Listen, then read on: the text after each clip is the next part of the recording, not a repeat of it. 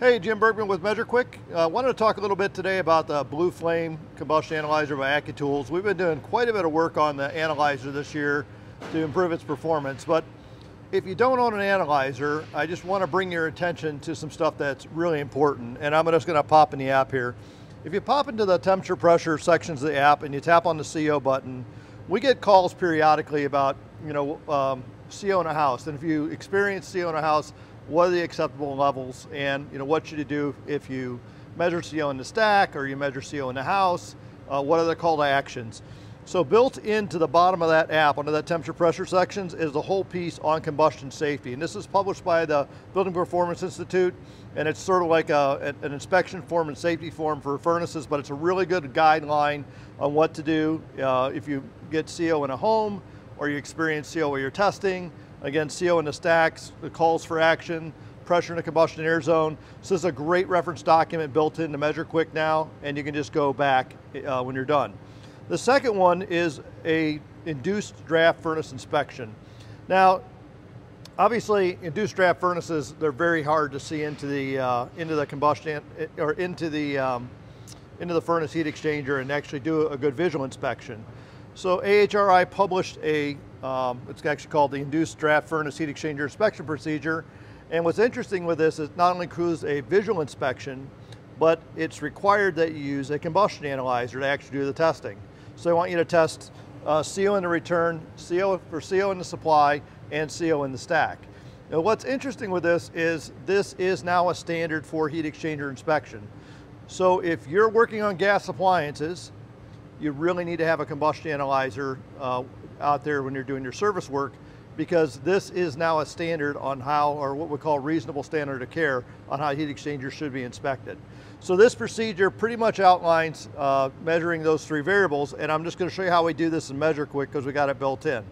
So the first thing we want to do, I'm going to pull this out of the stack. I'm going to go ahead and activate this, and we're going to get an ambient CO measurement.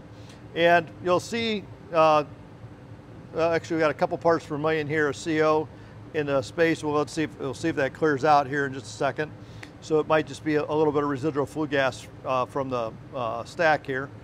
If not, we may restart the analyzer and let it re-zero. Because again, these analyzers, when you power them up, what they do is they null any background CO out. So we always want to take the combustion analyzer outdoors and actually zero it out. This one, it may have had a small amount of stack gas in it when I zeroed it, and that's why, or it's picking up some background CO here from a tow motor or something in the office. Not sure which. Probably, now thinking about it, it's probably a tow motor next door that's kicking out the background CO. So now I can hit capture, and I captured my ambient CO. Now this is obviously under 9 parts per million. This is perfectly safe. And now we'd want to test CO in our return air grill. So now I'm going to move this and I'm going to activate it again. I'm going to go down here and I'm going to measure CO in the return. Now this takes several minutes for this to actually get a measurement here. So we don't want to just do this in 10 seconds or something and pull it back out, because we have to get flue gas from the bottom of the probe all the way up into the analyzer. So it's got to clear out what's in the hose. It does take a second to do that. And so you can see I got 6 in, 6 out. So, and I'm going to pause this here and I'm going to move it up. So I'm going to capture this one. I'm going to hit activate again, and I'm going to move this up to my supply. So what we're trying to do is we're trying to make sure that we have this, if there's any background CO in, what it's showing us is, it came into the return, it went through the furnace, the CO did not go up, so the furnace is not what's producing the CO. Again, background from a tow motor next door. So we'll give this a couple minutes here, and then I'm going to capture that reading.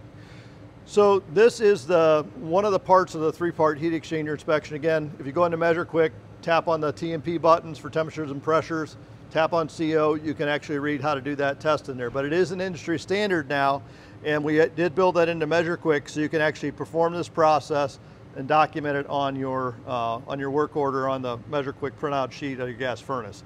So very slick stuff, but if you haven't bought a combustion analyzer yet, this is probably the time to start looking at one, because standards like this are standards you're going to see again throughout the industry. And when you're working on gas appliances, this really, it's become necessary. This is Jim Bergman with Measure Quick. Thanks a lot for watching. You're not even ready. I'm not ready yet. I haven't even got all the stuff out. Bergman action shot. No.